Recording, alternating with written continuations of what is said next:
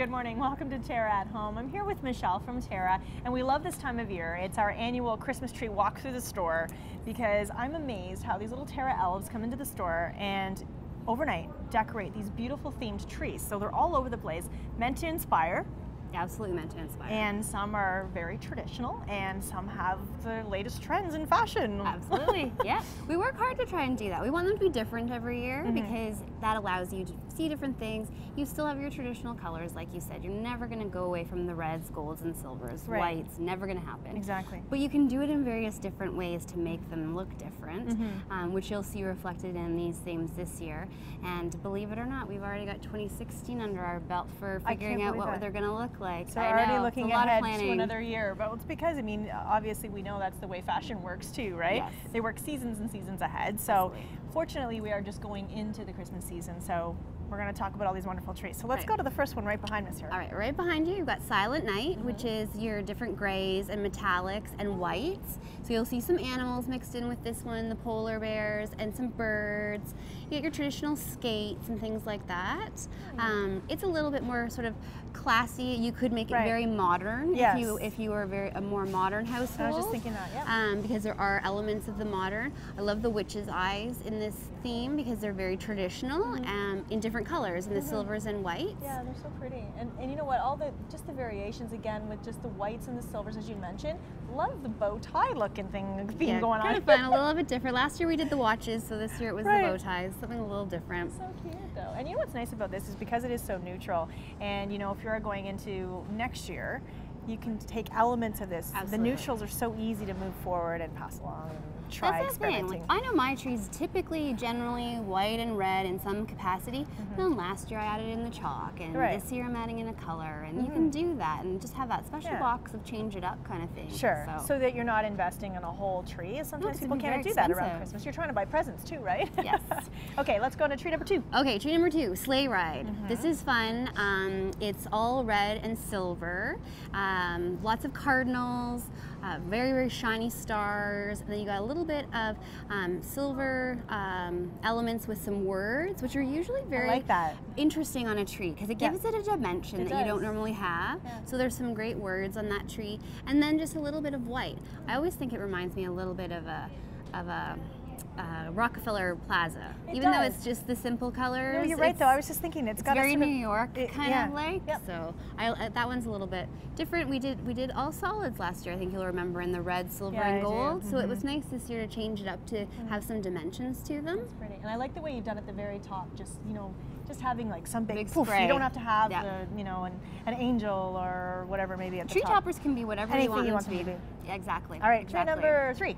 Tree number 3, limelight. So we've got gold, copper, and a splash of green in this one. So this one is, again, quite traditional, not overly traditional, I would say, but you've got your golds and your coppers, which are really nice. We haven't seen copper in a number of years with Christmas. But it's really come back. It has. In other trends and other ways this year. Of 2015 we were seeing it, so why would it not be a tree? You see it in a lot of home fashion, so the nice thing with this theme is there's not only a lot of ornaments, but there's a ton of home decor. So you could then tie in, like if you decided that your tree was going to be gold, you could have gold and copper accents on your table, things like that, which I really like about that. Well, you are seeing a lot of the metals right now in home decor, so the silvers and the golds all over your house. I mean, I even have a pillow that's mixed silvers and golds, right? So just throwing it into the bedroom and now onto the Christmas tree. Onto the Christmas tree, exactly. Like okay, moving on to number 4. Number 4 is one of my favorites. I like this one. It's kind of a dive out for us in something different. It's called Christmas Morning, and it's very pastel driven, a little bit more child oriented, whimsical. We actually have some really great wood trees that are nice for mantelpieces. Ornaments are really fun. Some of them light up, so when you turn the light on them, you can actually see different colors go through them. There's also different kinds of wood bells, some witch's eyes again, but in the bright, vibrant colors that like our grandparents used to have on their trees. Exactly. That takes you back to that, doesn't it? Yes. But it's really soft. It's pinks, blues, whites. I think that you could take elements of either the blues and the whites for a little boy's room, or you could take the pink and the white for a girl, or vice versa. I'm not gender specifying here. but you could do whatever. Yeah, right. But I think that there's little elements that they could put in their rooms too. There's stars for the wall, there's some toys, things like that. I like so it's that. a little bit more whimsical. And you know, and that's the thing, I'm very much about, I still tend to lean towards the reds and the greens, or you know, the dark cherry reds at Christmas and the whites and stuff, but I actually really like that tree. I think it's cool. It's just outside of the box. It's just fun. It is. It's really fun. Okay, and next? Next we have Winter Walk. So this one is a lot more of a snowy, wilderness, nature. Really, it reminds me of growing up in British Columbia in the mountains. Yeah, I like this one too. I think there's something very beautiful about it, and as you say, just very natural. It is very natural. One of the ornaments or the elements of it that I think is really cool is we have wood stars that have a hook in the inside that then you can hang an ornament in. Love so you those. can hang it in a window, or you could actually put them on the tree for bigger clumps of texture to the tree, and it's just different. It's really different. You get your owls and your foxes and your squirrels and your hedgehogs and all the animals that go with that. Yeah, so the first tree I really noticed in the store was that one. At the time, obviously, in our Waterdown store, it's right inside the door, but it's so beautiful, and and I love how it doesn't have to be all these tiny little ornaments that fit in the tree. Go big sometimes. Like some of them are really big. As you say, some of the stars, the wooden stars. It's cool because a lot of times you look at when, you know, the talent of designers that put together trees, right? Like you guys are so talented, but then when you look and you think, oh, I could do that. Right? It's about inspiration. Yeah, it's very simple. And a lot of times, if it's something bigger, you have to just make sure that you've melted it into the tree so that it doesn't weigh it down, or wire it if you're feeling like a safety reason for it to like fall out. But lanterns are so pretty in a tree, and putting little like LED candles in them that you can just flip the switch on as long as you can reach them all on your Christmas tree with the lights. It's so different, right? And it's pretty. Do you remember those lights? I remember when I was a kid, the little lights that had the little bubbles going in. Yes. They were lit up, and that adds a different kind of, you know, back in the day, and a sort of nostalgic feel. So having like the little tea lights, as you say, battery operated, they're everywhere now. They're everywhere. It's so easy to do. Throw them in the tree. Lanterns come in all different shapes and sizes. So if you have a massive tree, you could do big lanterns. If you have a smaller tree, you could do much smaller ones. But it's nice to add that different element of light. Or the wood stars. I mean, you're not going to add pillows to a tree in your home, obviously. But what about scarves? What about mittens? You know, doing things like that, like stringing a thing of mittens, and that's your string instead of the old popcorn string. Like there's so many different things that you can do. That's what I like about the option for garland. It can be anything. And I like that idea of scarves and mitts and some of the stuff you guys do. It amazes me. I'm like, I would have not thought about that. And you know, and obviously you're going to have hopefully a ton of presents underneath your tree by the time Santa's there. But you have this beautiful tree that I think the earlier the better when you're putting all the effort into the tree. Get it up. Yes. Get on it. Because you want to enjoy it for a period of time. You do. And it's a lot of effort. We know it's way more fun to decorate than to tear down. Yes. But might as well get started. Go for it. Enjoy the time. Thanks, Michelle. No problem. Great ideas. Love the Terra elves. Love your work. That's it for now. More Terra at Home to come. When I dream in color. And when I think of color, I think of Terra.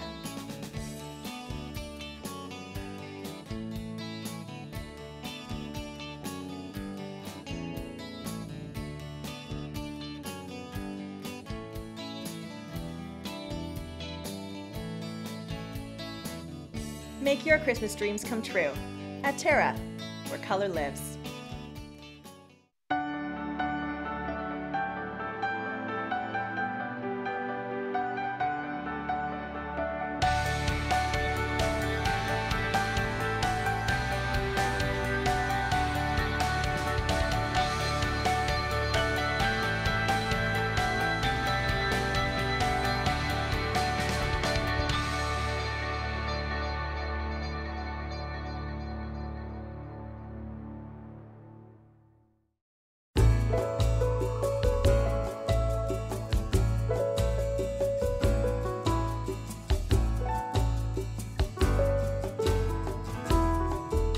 Heritage Perennials. Look for us in the blue pots.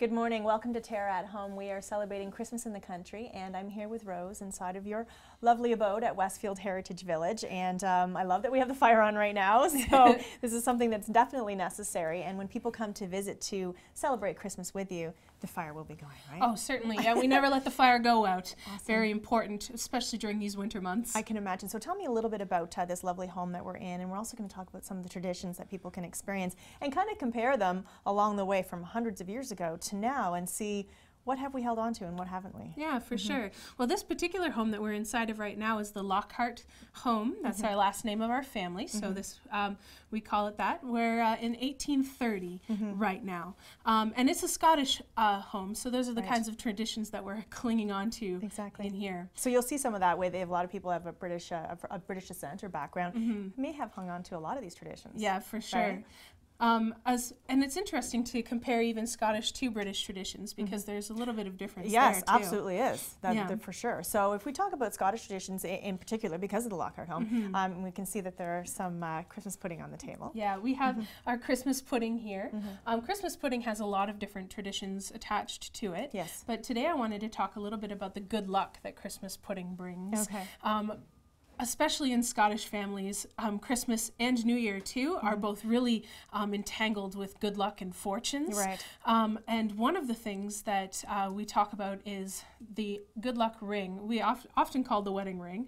Sure looks like one. It sure does, doesn't it? This is our nice big ring. Normally wouldn't be quite that pretty. That gets plumped in while we're doing our Christmas baking. So it gets stuck inside the pudding bowl, and then everybody takes a turn to do a little bit of stirring. So if you stir it a couple of times, that gives you some good luck for the upcoming year. Would you like to take a stir? I feel like I should. I think I would be remiss not to. So okay, stirring that in there. There you go. Perfect. Now, yeah, and so eventually, once it's all stirred up and all the ingredients are all put in, spices and walnuts, raisins, currants, we'll put it all together and we'll bake it. Okay. And it will come out like this. Okay. And we've got it quite festive. Yes. So that is the whole size of our dessert for our family of 10 inside this cabin.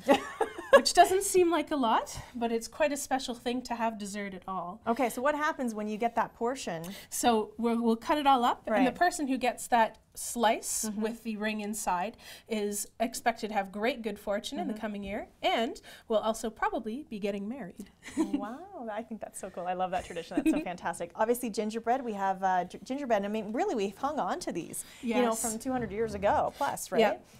Ginger would be a special thing to have at this time period because it's expensive. Sure, my hat keeps sliding. That's okay. It's a special thing to have at this time period because ginger actually is an imported spice. So it would be something that you'd have to purchase, which is something that's not often done at So Christmas this would be special time. for this time of year, for sure, to have for this. sure. Okay. And of course it's nice because it's spicy. It gives you a nice, warm, comfortable feeling. And it really does make you think of this time of year, no matter what. Oh, no matter yeah, if it for was sure. from, 1830 or 2015. So when we talk about some of the decorations as well, what do we see around us? We see fresh greens. Yep, fresh greens are predominant here.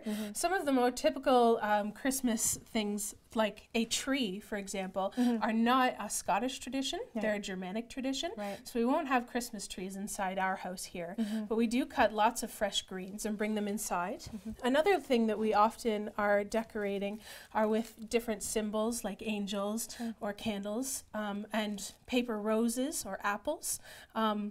Straw and things like that are good reminders of the nativity play and especially angels. Because you were saying, before to me that it is based around a religious holiday. So yeah, really, it's still, focus is still very much there. Especially for a Scottish family like this. For any British United Kingdom family, that it's still fairly rooted in the religious. Yeah, I can imagine. Okay, tradition, so what about something as wonderful as fresh fruit, like oranges and citrus? Would they be able to have something like that here? In 1830s, there'd be something you could get, but expensive. I bet. Very expensive, big treat. So you could get that on Christmas or Christmas Eve. More often than not, you get oranges probably in 20 years into our future. Yeah, it's still pretty early. So they're not quite there yet. Not so quite. It's pretty simple, but it's still a wonderful time of year. And so with this, we're inviting guests to come and visit at Westfield Heritage Village to experience this Christmas, to go back a couple hundred years and see what it's really like. So tell me about some of the experiences people can have when they come in and kind of go back in time. Yeah, well, one of the best things about Westfield is that not only are you traveling back in time, but you're traveling through time as well. So we start at 1790s and go all the way up through the 1910s. So there's lots and lots of different lifestyles that you'll see and different traditions that you can explore. For example, those Christmas trees. In the 1850s or so, it became really popular to hang your Christmas tree upside down. So you'll probably you'll probably see an upside down Christmas tree. Did they have it mixed up then? And were they not informed it was supposed to go the other way around? Yeah, I'm not sure exactly why they decided. That's so funny. Of course, you'll see Christmas caroling. There'll be sleigh rides, which is a typical winter tradition through all of Canada. But the whole area is going to be decorated for Christmas. So it's not just your home here. All the different homes, as you say, ranging through the centuries will be decorated so people can experience different time periods and how they celebrated Christmas. Yes, exactly. Which is kind of a nice thing. And you'll see lots of different decorations and different foods through the different time periods as well. Sure. I think what's great about this place, as you mentioned, because you have your time period, but various time periods, these are real homes, heritage homes that have been brought in and reconstructed and to this area to create this little village, which is fabulous. We've been here before with the show, and it gives everybody just a bit of a glimpse over time here in Canada. Exactly, right? Yeah. So you get to see a little bit of everything. Exactly. So I heard that there's going to be some freshly baked bread too when people come through. Yes, yeah. Bread will be being freshly made, so that'll be lovely. Nice. Everybody gets to have a nice taste. The bread that is made here at our bake ovens are just absolutely delicious. I bet. And smelling that when you're coming up, so make sure you bundle up. And you have different events running throughout the course of December. People can go onto the website because we're going back to my time period now, and we have this thing called the interweb. I've never heard of such a creature. So people can go on to the website and find out more information about all the different types of events that are going on. But this one is particularly December 13th, right? Yeah, the Christmas in the Country is December 13th. And as you say, there's other evening programs too, which brings out an entirely different kind of magic here at Westfield, where you get to see everything candle lit by fires with all the Christmas lights lit up. So it's very pretty in the evening too. How nice. So we're thinking ahead now as we make our way, and this is the time of year, right? Already we're thinking so much about Christmas. So bundle up and get your family out here and talk and kind of show the traditions from past and what we have carried through to now. Exactly. So thank you, Rose, for letting me into your home. Maybe I'll come by and bring my son and we can talk about some of the Scottish traditions. Wonderful. So. That's it for now. We'll have more TERRA at Home to come. When I dream in color. And when I think of color, I think of TERRA.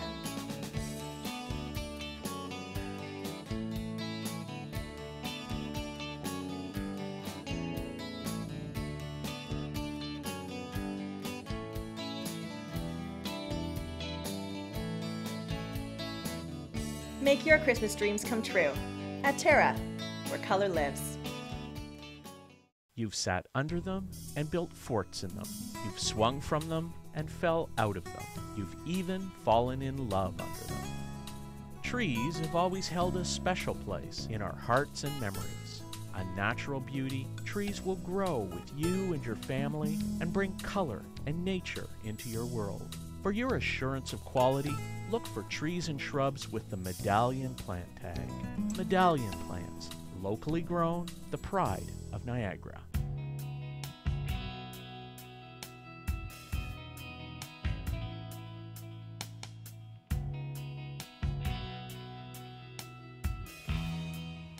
Good morning. Welcome back to TERRA at Home. We're here with Chef Mark from La Piazza Allegra Restaurant in Hamilton. And as we make our way through to the end of November, hard to believe, yes. we have a nice dish that still, again, involves some greens and... Yep, we're getting into some of those winter greens. So we have some Swiss Chard over here. And then, at this time of the year, I love trying to incorporate as much what I call Canadian as possible. Okay. So we have some pure Canadian maple syrup. So what we're going to do is we're going to be doing a maple glazed salmon fillet.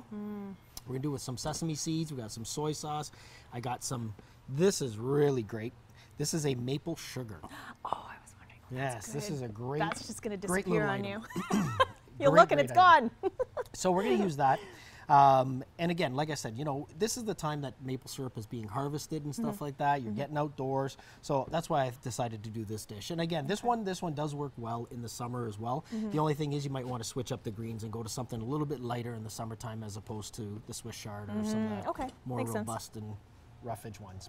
Okay, so we're going to make the mixture. So we have some light soy sauce. And take a little bit of garlic. And you don't need a lot of soy sauce. You just want a little bit in there. And same with the garlic. Okay. There we go. I have some sesame seed oil. Now the sesame seed oil is going to add that smokiness. Sure does. Doesn't take much either, does it? Not at So all. good. And then we have our maple syrup. And there we go. And we're going to hang on to this, and we're going to put that after. So I'm going to heat up my pan. And what I want to do is sear the filet first. Before you put any sauce on it. That's right. Okay. I'm going to put a little oil in the pan. I love about fish is that it cooks so quickly too. It You can does. have a really quick dinner. A little bit of kosher salt. I'm going to salt both sides of this. When I go to sear it, I'm going to sear the skin. I took the skin off of this filet, but we're going to sear the skin side down. Okay. Okay. You don't have to remove the skin though, right? You don't have to. If you don't, definitely want it scaled, okay? Or else you're going to end up with scales everywhere. Oh yes, yes. But now, got that pan nice and hot. And there we go. We're just going to put that in and start searing it. We'll put this aside. And then we take our winter greens. Okay. Yeah, sometimes people, we know these exist, we know they're good for us, they're hearty, but a lot of times, what do we do with them? So, Exactly. as So many this ideas is- as we can come up with. Yeah, nice and simple. Now, what I did, I took most of the stems off. I am going to put this end in a little bit earlier, Okay. just because it's a little bit thicker. And I just have some water in the pan, and I'm going to wilt it down. A little bit of salt and pepper. So the water's going to kind of create a bit of a steaming effect, right? That's right. Okay. That's right. And then we're going to finish it off with some sesame seed oil as well. Let's move this aside. Now, I'm not looking to cook this very Right. long. It's just a quick sear on one side and then the other side. And that's just going to seal in those flavors. Then we're going to put it straight onto our parchment paper. Okay. So I have a pan with parchment paper. We're going to brush it with the mixture that we made with the maple syrup. We're going to put it in the oven and we're going to bake it on a broil. Again, I want it nice and quick, real high heat. Get that to caramelize very quickly onto the salmon and seal it good. in without overcooking the salmon. Because last thing you want is overcooked salmon. No, see that's, as you say, you don't want to be keeping that in the pan for too long because it'll No, cook so quickly. It will cook quickly. There we go. And now, I love all your cute little pans that you have. These tiniest little. these are my little baking I pans, know, yes. they're awesome. All right, let's move this over here. And we have a little extra water, so if it's not wilting down fast enough, just add a touch more water. Okay. Now you can braise, you know, Swiss chard. You can put it in a pot and braise it down nice and slow for a long period of time. You can do that as well if you'd like. But this one, doing it fairly quickly, trying to time it with the salmon, so keep it nice and quick. That's why I chopped it a little smaller. It's always nice to find new ideas for salmon too. A lot of people, people eat, try to eat as much fish as they can in a week. So having different recipes and different Yeah. ideas for it. I'm always doing the lemon and the dill and all that, but this one's nice. Yeah, this is a nice one. And like I said, you know, you're incorporating that whole Canadiana with the maple syrup. It gives it a nice sweetness. I'm going to baste it really well there. And that's ready to go into the oven. Okay. Now we're going to take the rest of these and we'll put them into the pan. You're going to have to add a little bit more salt. Now the flavor from Swiss chard, is it? I'm just trying to recall right now. Is it bitter or it can be? It can be bitter if you cook it for till you start wilting it down. and then you go beyond that point, it will get bitter, and then if you braise it, it'll start bringing out the sweetness again. Okay. So it'll go sweet, bitter, sweet as you cook it, okay? And that's why we got to be kind of quick about this. We want to make sure that, you know, it is wilted down, it is softer than it is, you know, so it has softened up, especially those stems at the end. Right. But you don't want to get it to the point where it's super bitter, although you could get away with it because you have all that sugar in this. That'll help balance it out It'll as well. balance it a little bit better. Exactly. So you can see that the water's all drying out of this now. What a healthy dish, though. This is great, and you don't have to add any starch to it at all. And, No, you don't need a starch But you for this obviously, one. you know, you can, but. Yeah, you don't need a starch for this one. So now what I'm going to do, I'm going to take that maple sugar, and I'm just going to sprinkle some right on top. And that's just going to enhance that maple flavor, and we're going to use a little bit more of it when it comes out.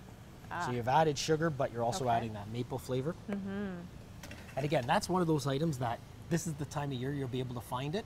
Sure. It'll get a little trickier when you get into spring and summer. Okay, I right. think a lot of it around here gets shipped away, so.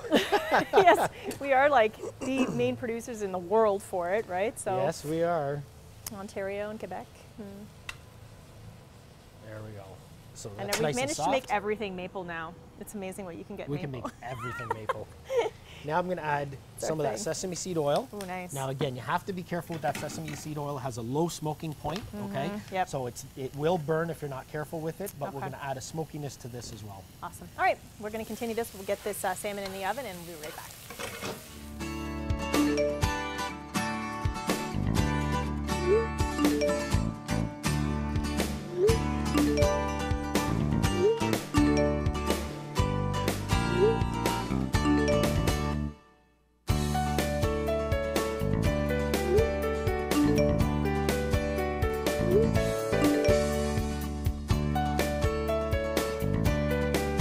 Live color fully at TERRA, where color lives. Summer camp means a lot to me, and it's the best place on the earth. With the Hamilton Spectator Summer Camp Fund, we believe that a single experience can change a child's life. Every year, the fund supports around 800 kids who wouldn't otherwise have an opportunity to go to camp. I get to let all my joy out and have the best time I ever can. By giving kids a camp experience, we give them a glimpse of what is possible. Donate today.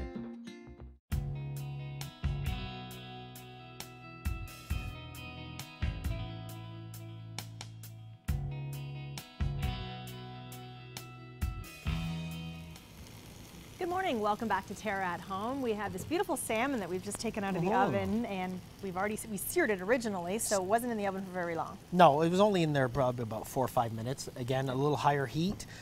So if you push on it, you can see that it's not flaking apart completely, which means that it's still about medium in the middle, which is what you're looking for. If it starts breaking apart right away, then you know you've overcooked it. Okay, it's gone to that flaky Too far part. gone. Too late now. Too late. Too far. You're eating it. That's right. And we have that Swiss Chard. So this was a full bunch of Swiss Chard. You can at see that. how much it wilted down. Yes. But I got it on that high heat. We added some sesame seed oil to give it a nice little fry. So we're going to plate this. Just a reminder as you're plating that you can grab this recipe from our website at terragreenhouses.com. There's different ways to make your salmon. Yeah. There we go. And we're going to take that salmon That looks great. right on top, and you can see Yeah, that you there's can still see some the sugars that want to sugars. stick to it. Yes. So we're going to add that. There we go. And then we have some sesame seeds. We're going to put some sesame seeds. Again, adds that smokiness. Also adds that little bit of crunch to the dish. I like that. There we go. And then I'm going to take a little bit of this, and I'm just going to sweeten the whole thing up with this maple sugar. Oh boy. So definitely a more Asian influenced. Definitely Asian influence with a little bit of Canadian mixed into it with the maple syrup, but the sesame seeds do pull out that smokiness and that Asian flavor. So, and again, you know, you could do this throughout the summer. The only issue is in the summer you might want to switch up the greens to something a little bit lighter, something a little bit less hearty. Okay. All right. I like that idea. It's great. And again, reminder, if you do not have maple sugar, obviously, you can omit that, right? Oh, you can omit it. Yeah, that's just a don't need to bonus have that that we part. were able to have. So. Awesome. Well, that looks beautiful. Can't wait to try it. Thanks, Mark. That's it for now. Have yourself a great weekend.